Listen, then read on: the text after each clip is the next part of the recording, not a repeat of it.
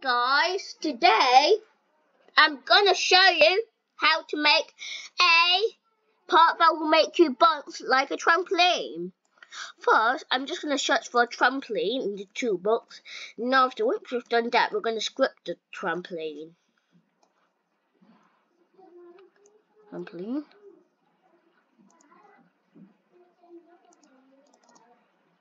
We're gonna delete this.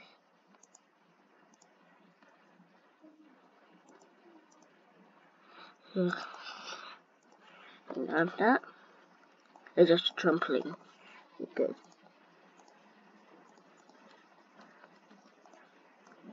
What I'll do is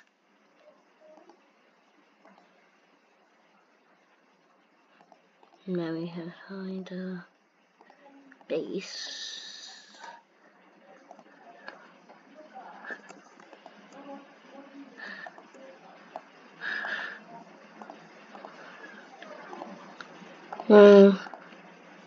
Okay, I'm doing it.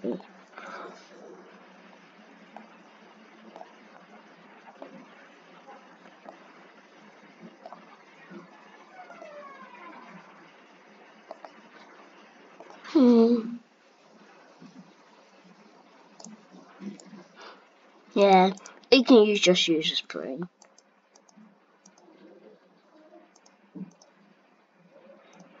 And we're just going to delete the script we got from the delete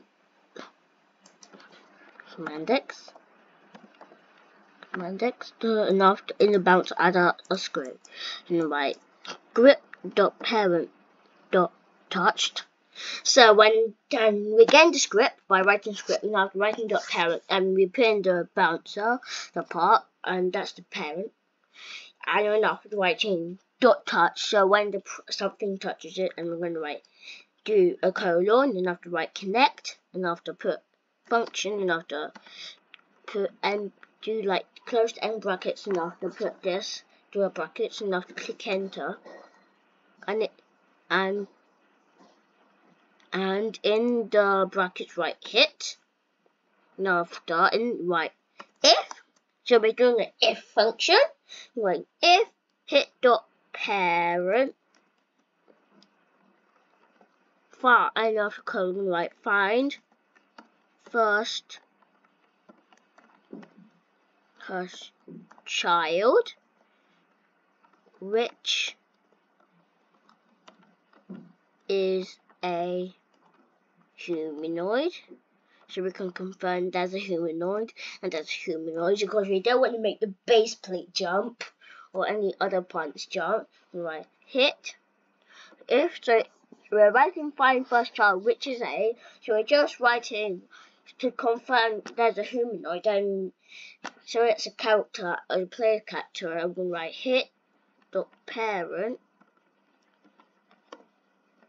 dot humanoid. So again, because humanoid has whoopee and the jump stuff, and write jump power equals 85, and I'll write hit dot parent dot humanoid dot jump equal true by writing hit dot parent dot humanoid dot jump. So the humanoid has this jump function which will make the player jump.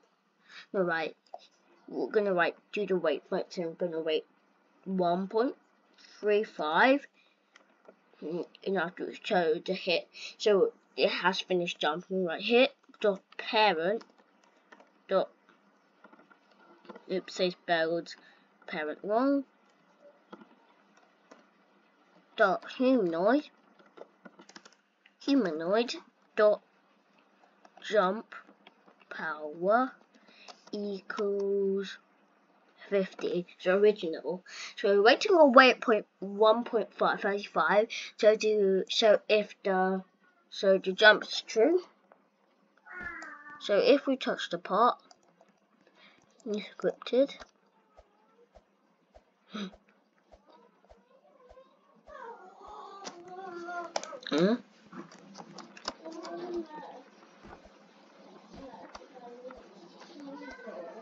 Yeah, so this is how to make a bouncer.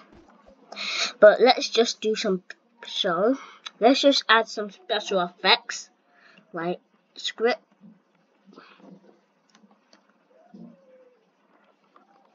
This. Right. Script parent dot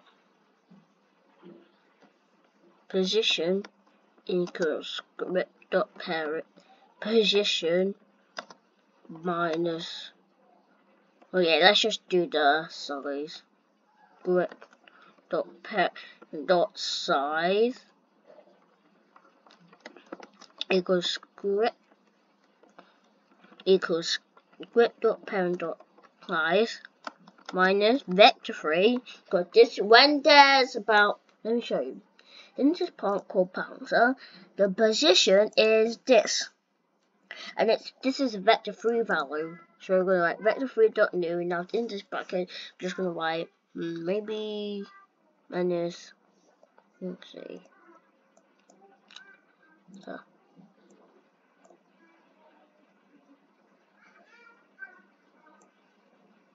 okay, let me minus 0, comma 0.25, comma 0. Right, rate 1 script dot parent dot parent dot size equal script dot parent dot size plus vector 3 dot new 0.25, 0. So let's this is a breakdown of the script. So we're writing script to get the script, not dot parent to have the parent, which is the part called bouncer. So we write dot touch when something touches it, and we're like connect now to do a anomalous function. And in those brackets we write here to find what touches it. And we write if hit dot parent, so the parent of it has a humanoid, and like then hit dot parent dot humanoid dot jump power equals to 85, so they can jump higher. And after write hit dot parent dot jump equals true, so they jump. And after write weight 1.35, so it's done. Let me just put this weight here first. One over here. It should work, and we're making the script dot size to animate it. So when script dot parent dot size is script dot parent dot size. So it's the same as the part size, but we're gonna minus it with a vector 3 value because it's vector 3 0.25, 0, so it gets smaller. Then we're doing the opposite and plusing 25, so it's the original size, and it gets higher like a button. Get it? Now we're writing hit dot parent dot jump power equals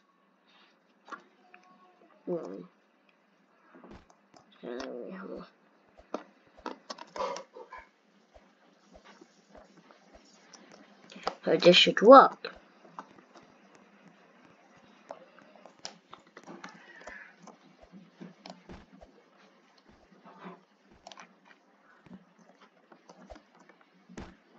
Yay!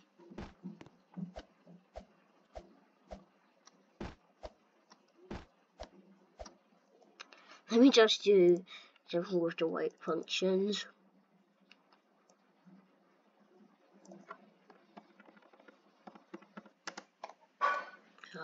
This will work now.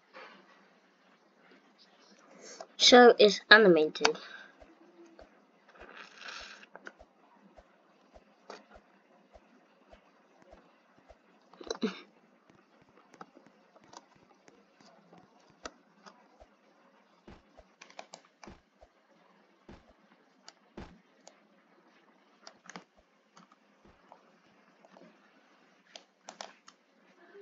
Undo this to make it time. So this is how to make a bouncer, which will make you jump higher. Bye guys and bye girls. Have a nice